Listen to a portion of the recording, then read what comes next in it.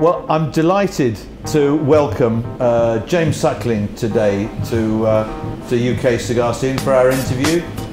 James writes on wine and cigars and was for many years cigar aficionado's man in Havana. Now he's struck out on his own, and we're going to talk about some of his new projects. So James, welcome to London. Oh, great to be back. Great. So I'm interested to understand how you got into writing about wine and then in cigars in the first place. What started you off on that? Well, writing about wine, I started in 1981 with the Wine Spectator. I was a daily journalist before, and it was in the early days of the Wine Spectator when it was in Southern California. My father was a wine collector in Los Angeles, so I had a passing interest in wine, and I joined the Wine Spectator. I honestly thought I would just spend a couple of years doing that and go back to being a daily journalist, but in the end, I caught the wine bug and really enjoyed tasting and traveling the world, and it's 33 years later. So. Right. And then what took you from wine into cigars? So cigars, interestingly, when I was in university, I started smoking a pipe because I thought if I smoked a pipe, then I would get better grades at graduate school at University of Wisconsin-Madison, because my advisor smoked a pipe. Okay. So I started smoking a pipe, and it was fun. I remember coming to London and buying pipes in the 80s and in 1980 to be exact. But then someone turned me on to a Cuban cigar. And I realized, whoa, a cigar is great. You don't have to be playing around all the time, lighting it all the time. So I started smoking cigars. So then smoking cigars regularly. And then I found out that the publisher of Wine Spectator, Marvin Shanken, also smoked cigars. Right. So we had this common interest. And then I met Simon Chase when I was living in London. And we were talking about cigars, and I was invited to a tasting in Nick Freeman's office. I think it was around, let's see, I moved here in '88. So it was around 90, and we tasted, years ago, they used to be super generous with old cigars, and Hunters and Franco, it wasn't even Hunters and Franco then. We tasted this amazing, a Lonsdale Monte Cristo current production, and one that was 10 years old and one that was 20 years old. And it just struck me, wow, this is just like wine. You can taste a cigar, you can see how it becomes more refined and elegant with age, just like wine improves, particularly red wine, with age, where the tannins and youth of a wine sort of melt into being a beautiful, old and refined beverage. Interesting. And how do you compare, or can you compare tasting cigars and wine? No, in terms of the way you taste? Absolutely. In fact, I originally came up with a 100-point system for cigars. I worked on it with Marvin when we were starting Cigar Aficionado, and I basically took the system that I used for rating wine and adapted it for rating cigars. Got it. And I'm fascinated at the moment by understanding how you can educate your palate to taste cigars. Do you think it's possible to educate yourself in terms of tasting? How would you go about it from an expert standpoint? Really, the way to educate yourself is to smoke with someone that has the knowledge as far as tobacco and what certain things that you taste mean. For example, very spicy ammonia harshness in a cigar suggests that the tobacco hasn't been aged or cured properly. Okay. Cigars that have lots of clean flavors, none of the ammonia, but they can still be a little bit rough, suggest that a cigar would be better with age. And then also, once you've tasted a young cigar, then you've had a cigar 5 years old, 8 years old, 10 years old. I was really lucky to move to London. Well, actually, I was living in Paris. I moved to Paris in 1985. I was coming to London regularly. Then I moved here in 1988 and lived here for 10 years. But at the time, cigars, it was just I wouldn't say common, but it was a thing that a lot of people enjoyed. Generally speaking, most of the people I knew were a lot older than I was, and they would normally smoke their cigars after 5 to 7 years of age. Right. So they would buy their cigars and they would age them at Dunhill when Dunhill was on Jermyn Street, or Davidoff, or what was the guy in Burlington Arcade? Oh, well, Foxes, yeah. Right, yeah, Foxes. Up there, yeah, at the top, that's right, yeah. Yeah. And then I would go to Foxes and hang with the owner, who was a real pain, but he was incredibly knowledgeable. Desmond and all these amazing old codgers in the cigar business. And like some young Yank was sort of hanging out and smoking with them, but they were still really friendly. And no, taste this, try that. Cigars weren't expensive. I remember when I first came to London, Desmond, there was a sign in his store on Piccadilly. It says, old cigars, £1 each. The old cigars were cheaper than the young cigars. Right. So I was just, buying them up, trying this, trying that. Right. So I really had this amazing experience to taste old cigars and equate the idea of a young cigar and then seeing how it aged. And that was important. Then, of course, once we started Cigar Aficionado, then I was traveling the world and learning about how tobacco was grown, cured, aged, and later produced in factories. So I learned from all the great blenders and tobacco growers as well. Got it. And you've been traveling to Cuba for quite a while. How many times do you think you visited Cuba now? God, I lost count. It must be more than 50 times. Wow, fantastic.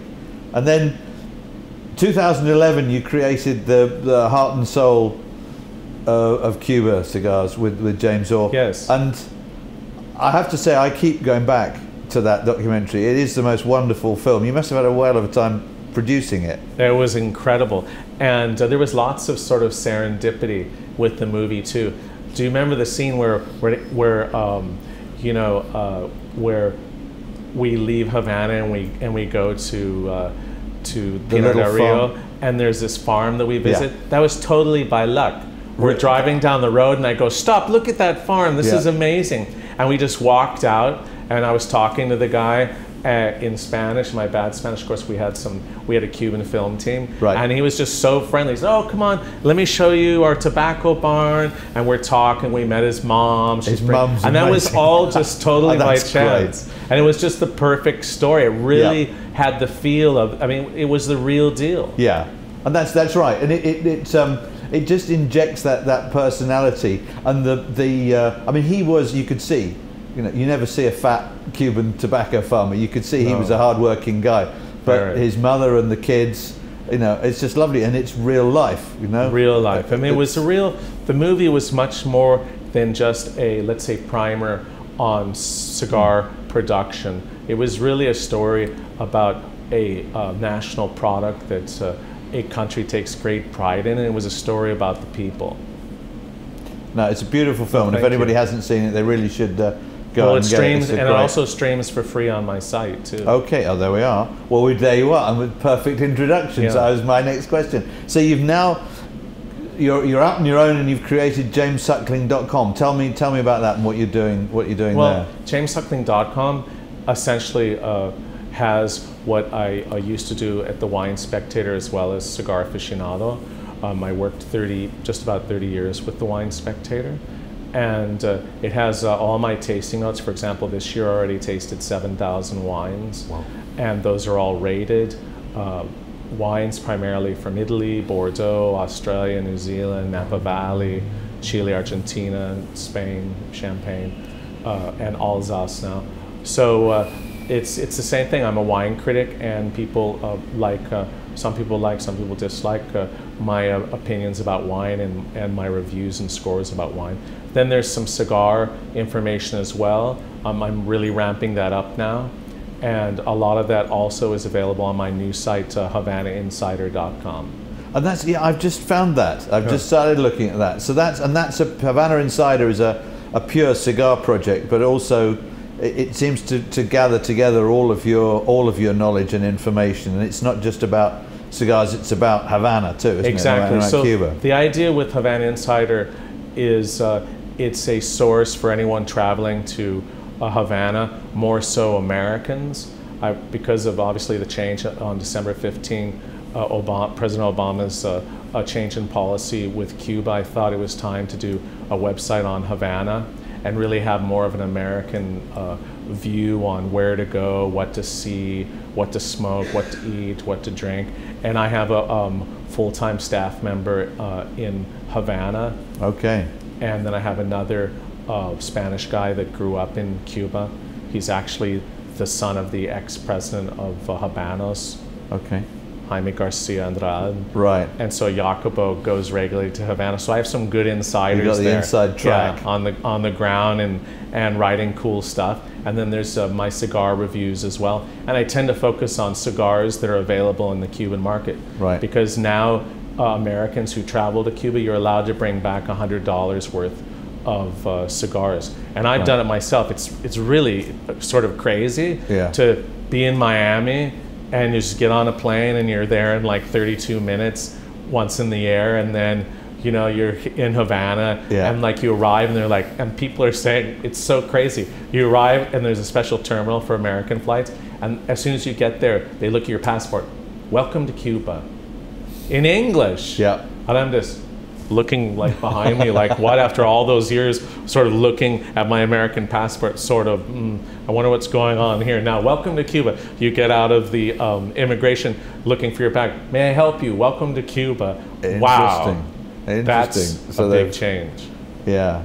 And what you've been? How many times have you been to Cuba? You've been to Cuba since things opened up? Yeah, I've been there in the last year 3 times, or in the last 10 months 3 times. Okay. And what changes have you seen in that time as a result of the? Well, obviously, people have always been very positive. Well, most people have been very friendly to Americans, and I would say they're even more positive now. Right. I haven't seen.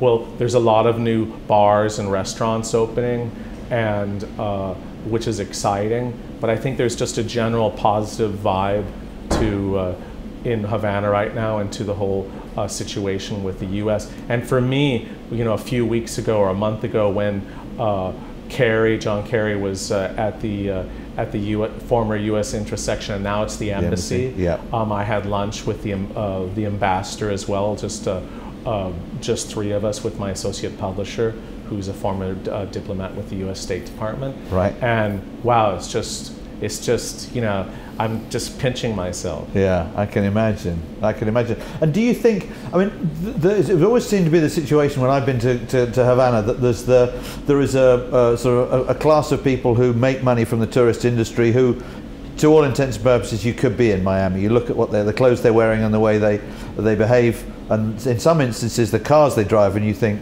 no, this wasn't possible. No, this was 2 or 3 years ago in Havana.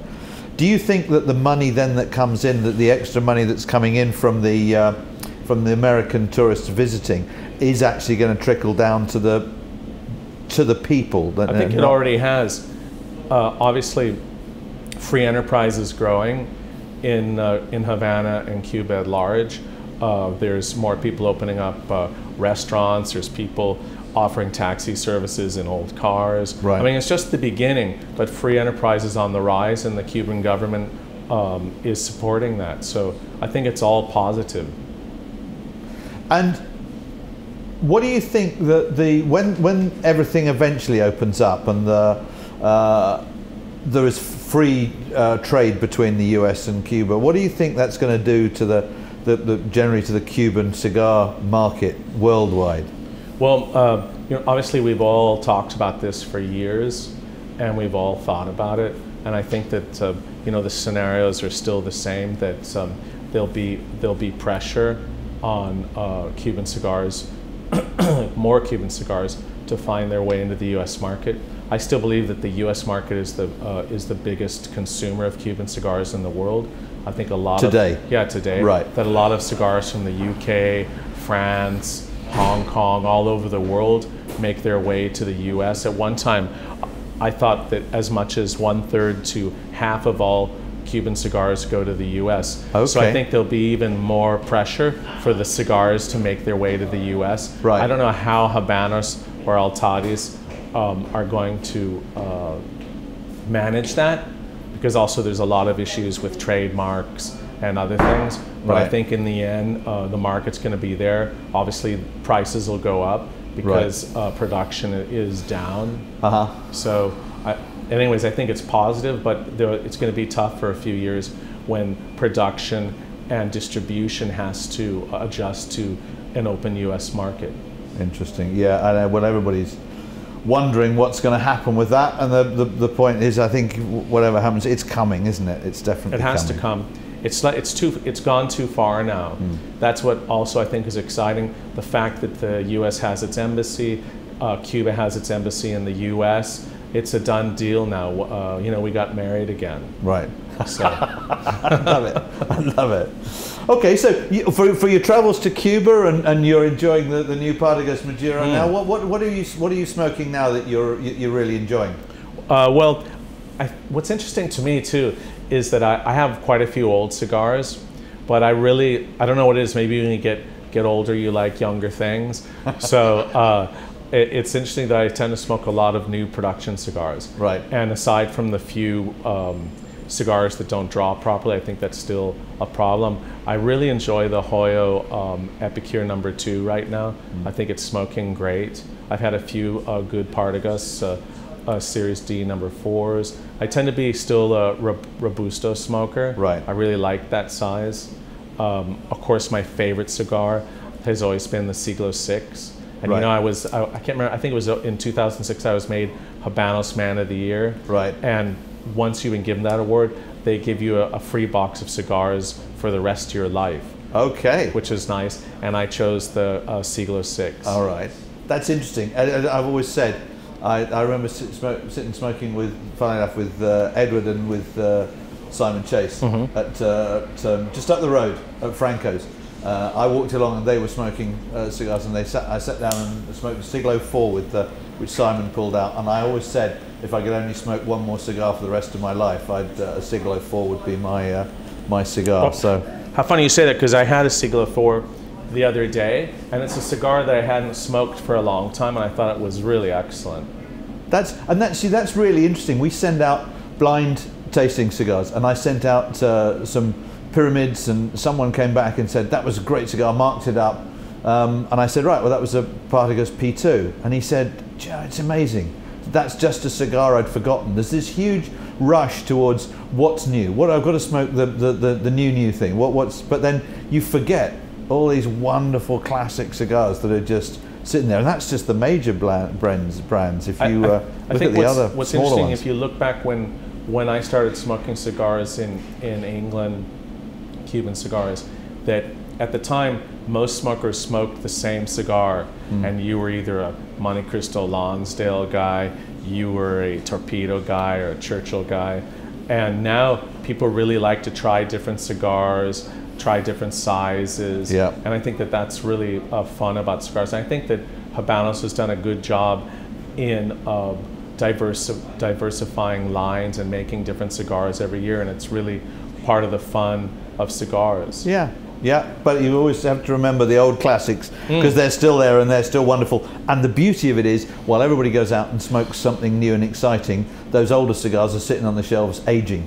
Yeah, that's true. But again, you have to be careful of production dates, because of course we had a fairly bad period from about 1998 to about 2002, where a lot of the cigars there was overproduction and they didn't draw very well, and also I don't think the blends were very good. But from about 2003 to now, there's been an improvement in production, in quality. Got it. Excellent. Well, James, that's been fantastic. We're going to finish with with our 3 standard questions. So, number 1, I'm fascinated by this. So, what's your favourite tip, or what do you like to drink with a cigar? Just about everything. But it's true. Like this summer when I was at home in Italy, I'd have a cigar and there would normally be some nice wine left over. But I guess it would be vintage port.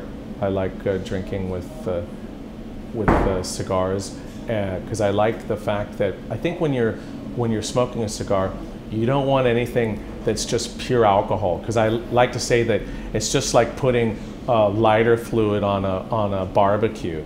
You know, your palate's hot, you're smoking something that that's burning. Right. And if you just have something that's really alcoholic, then it burns your palate. So I think something with a little bit of sweetness, like Cuban rum has a nice sweetness to it, some cognacs, some single malts, and then of course vintage port obviously is sweet and beautiful to smoke with a cigar. Perfect. Sweetness is really interesting, actually. I'm coming round to that more and more. That some sweetness. I was drinking a cigar with a white wine last night with a hint of sweetness in it, and it really worked very well.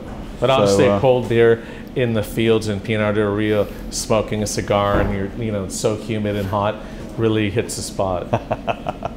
Okay, and what's your favorite place? Where do you like? Where's your favorite place to smoke a cigar? Well, obviously Havana. Okay. That's, for me, one of my great pleasures in life is when I'm in Havana, is go to Plaza Vieja, and there's this, I can't remember the name of the coffee shop. Have you been to it? I have, Cafe Escorial. Yeah, Escorial. Right. And I like that, sitting there in the morning, having a cortado, a short coffee with milk, sitting out there and smoking the first cigar in the morning. And watching the Cubans all dashing off to work through the square. Yeah, wonderful. And finally, one cigar that you remember above all others, your most memorable cigar. It's funny, when being here in London and thinking about that, it has to be an old cigar.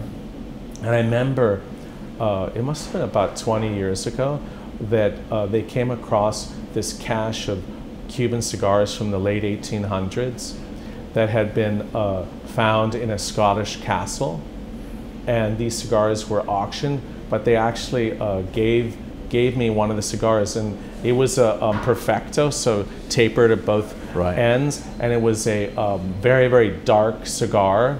It was obviously sun-grown tobacco, and so I lit up the cigar, and I was also at a dinner with Simon Chase. I think we were actually even in Orlando for one of the cigar conventions, and I brought that with me, and there was Edward, Desmond was there, I think Marvin Shanken was there, and we lit up this cigar, and it was amazing. It was still perfect, sweet, beautiful flavors, and then we passed it around. I mean, probably people thought we were smoking something else, but it was actually an old ancient cigar, and I'll never forget that. It was just amazing quality still. Fantastic. And I love it when to smoke something like that and you just think of history. Yeah, it's what so was evocative when that cigar was being rolled. So that was one of the great sort of smoking moments. But there's been so many, because smoking cigars is not just about actually the cigar, it's about the company too. Yeah. James, that's wonderful. That's really been fantastic. I've thoroughly enjoyed it. No, my pleasure. And I'm delighted to have had you here in London. No, and wish you safe onward travels wherever you're heading from here. Great, Nick. Thanks again. Look forward to seeing you in Havana. Excellent. Thanks, James.